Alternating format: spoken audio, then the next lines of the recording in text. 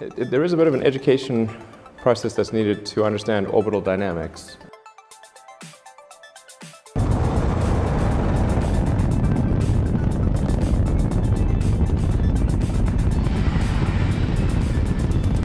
Because a lot of people are confused of like, why the heck are you landing a rocket on a ship in the ocean? That seems pretty inconvenient. And the reason is because that going up and staying up is actually about velocity horizontal to the Earth's surface. So there's a huge difference between space and orbit. Like space, you could think of as like, say, being the international waters boundary for the Pacific Ocean. Like if you go, 100 miles offshore, you're technically out of coastal waters. Now you're in the Pacific. Right. So it's like technically you're in the Pacific, but orbit is like circumnavigating the globe. It's a really giant difference. And the reason that things go up and stay up is because you're zooming around the Earth so fast that your outward radial acceleration is equal to the inward acceleration of gravity.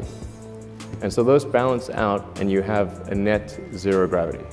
So when you see the space station, the thing that's a little sort of counterintuitive is that the space station is actually zooming around the Earth at 17,000 miles an hour. Even though it seems like it's just... It seems really still, but it's moving really, really fast. I mean, to put that into perspective, a bullet from a .45 gun, handgun, is just below the speed of sound. So the space station is going more than 25 times faster than that. And that's what's needed actually to go up and stay up. And that's why there's the term escape velocity, not escape altitude. There's no such thing as an escape altitude. There's only an escape velocity. You need to be a certain speed to escape the gravity of the Earth. Yeah, you can think of gravity as kind of a funnel in space-time. Or think of like a coin funnel. Like it's very much like that but it's obviously sort of a four-dimensional coin funnel. But if you spin a marble or a coin on a coin funnel, when it's far out, it sort of spins slowly, and then as it gets closer, it spins faster and faster. And if you were to start at the bottom of the coin funnel and you wanted to exit, you'd spin it horizontally, and it would spin out, and that's really how you get to orbit.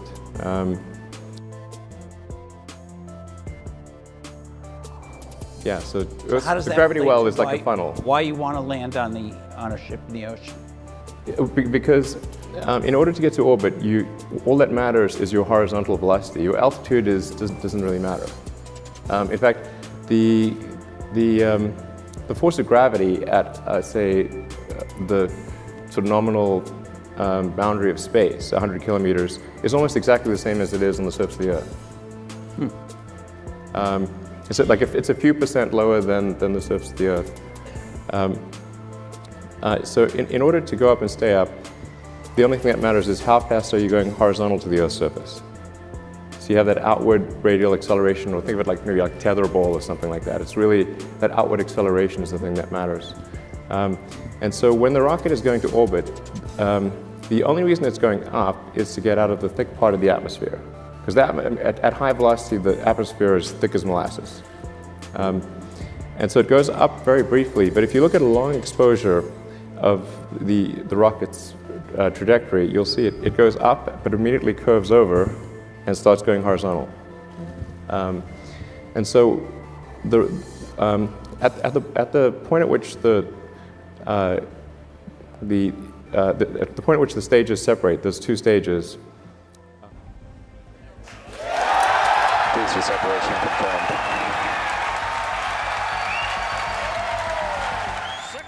The primary boost stage, which is the most expensive part of the rocket, the point at which that staging occurs can be as high as Mach 10. But it's going away from the launch site at 10 times the speed of sound.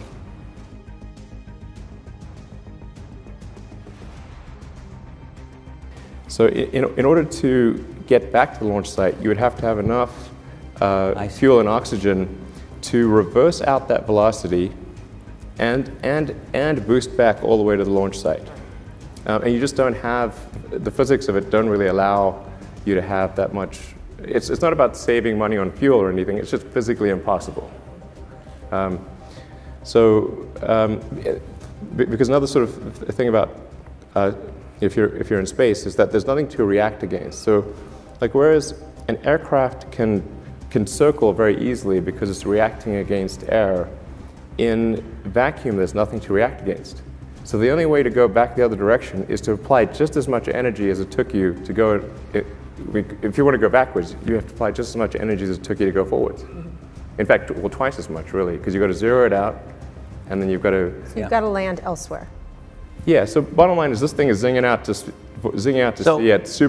at 10 times faster than a bullet. It may well be over the ocean, because the ocean covers most of the... Oh, it's actually, at the point of separation, it's not that far away. It's maybe 100 kilometers away from the launch site, but it is going like hell in the opposite, away from the launch site.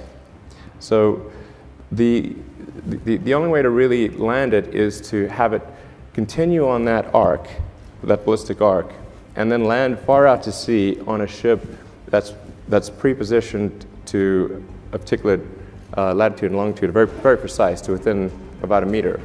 And then the rocket will then go from vacuum through rarefied air at hypersonic velocity. So when it's in vacuum, it has to, obviously you can't use aero surfaces, you have to use nitrogen jets to control the attitude and position.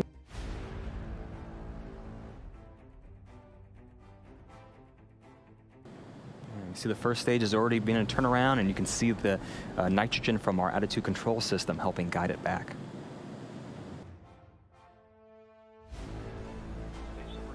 And stage separation has been confirmed. And you can see the first stage there flipping back. Use the nitrogen thrusters. And then as it starts to encounter the air, we use grid fins, because grid fins look like sort of like a waffle. And as you guys have noticed, the grid fins have deployed on the side boosters as well as the center core. Those work to help guide the boosters back to a nice targeted soft landing. They work quite well across a wide regime, from both very high velocity hypersonics through supersonic, transonic, and subsonic. They're stowed at the base of the vehicle and made up of state-of-the-art carbon fiber and aluminum honeycomb. Stage 1 transonic. You see the cape getting closer and closer. What a cool view. The first stage is passing through the cloud layers right now. So it's hard to have aero surfaces that work well across that entire regime. And then, so once the aero forces become high, it uses the four grid fins to sort of control its attitude. To land itself. Yeah, it's controlling it's controlling pitch, yaw, and roll with the grid fins. And then those grid fins will then position it to where it's fairly close to the ship, and then it will light, in this case, 3 of the 9 engines to arrest the velocity, and then drop to 1 engine for precision right before landing. Right. So why is that important? Why has this moment been important for you? Well, so in order to reuse the boost stage, which is about 70% of the cost of the rockets.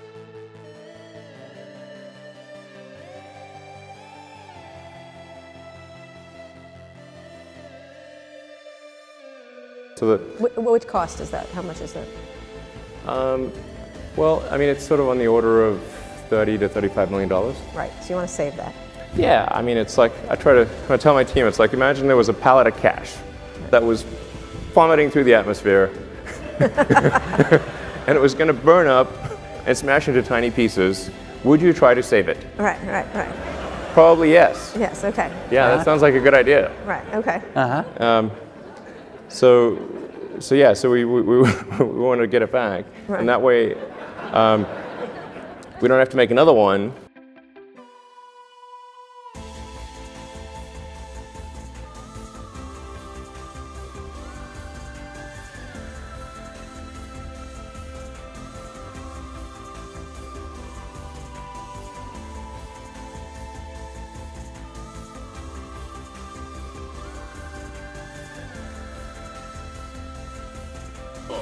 my god.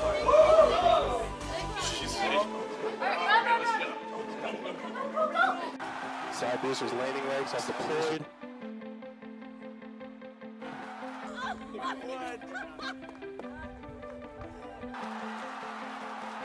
LZ1, LZ2, both side boosters have touchdown. Landing operators move on to 11.100 on recovery 1 and recovery 2. Stage 2, AFTS has stage.